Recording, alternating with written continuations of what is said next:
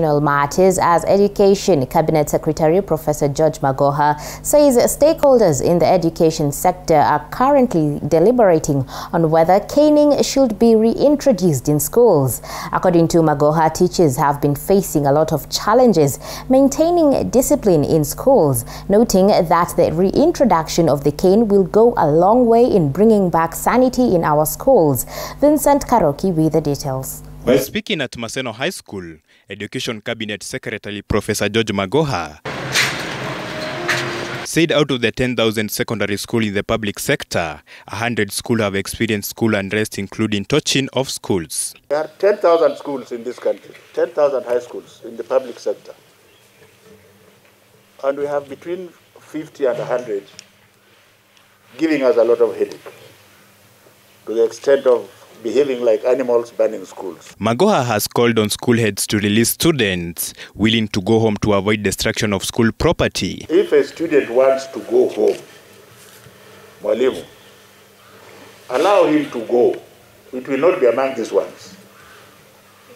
But I'm addressing all the other head principals. If 10 students want to close and go home, let them close and go and come back when they like. Because if they know what if they're already intelligent enough, what are they doing in school?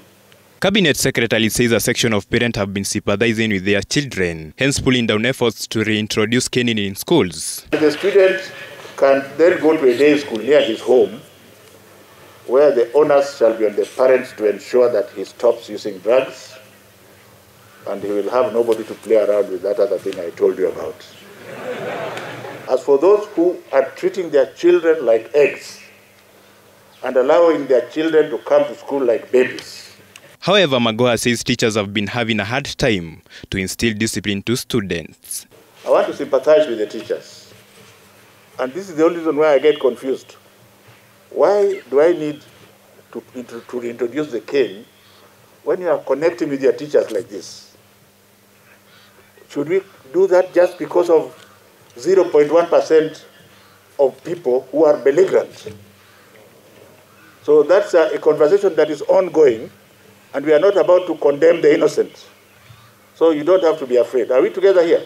Yes. Magoha has called on the judiciary to put in place the interest of the public first when issuing judgment on the matter. If a judge says that child should go to that school among the 2,000, and they kill him there, will the judge be responsible for his life?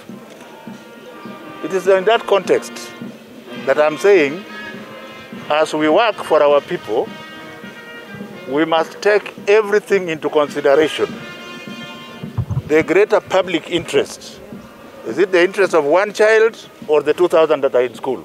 Cabinet Secretary Magoha says the Ministry of Education will not relent on making sure discipline is at top-notch in schools. My job, I am the gatekeeper, and I have advised my principals accordingly.